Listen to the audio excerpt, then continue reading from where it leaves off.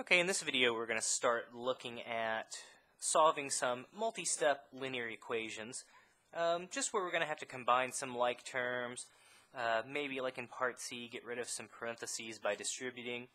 So just problems that'll take a few more operations to get to the solution. So part A here, we have 21 equals 3w minus 12 plus 5w.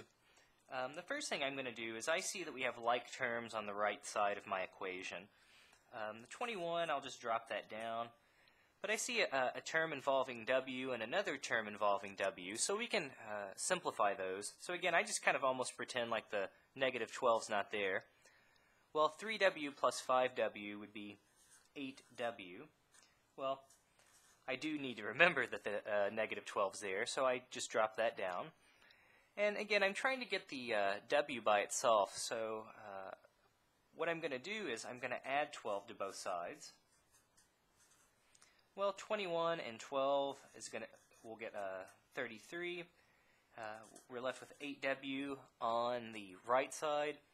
And again, to solve for w, since we're multiplying by 8, I'm going to divide both sides by 8. So on the left side, we're left with 1w. 33 divided by 8, that doesn't reduce as a fraction. You can always turn it into a decimal or a mixed number, but I'm going to leave it right there. That's typically how I think that's how you would typically probably see the solution in any event. So it doesn't have to be a nice whole number, obviously that happens. But again, nothing too crazy, just a matter of combining your like terms, getting the term involving w by itself, and then just getting rid of the coefficient by dividing.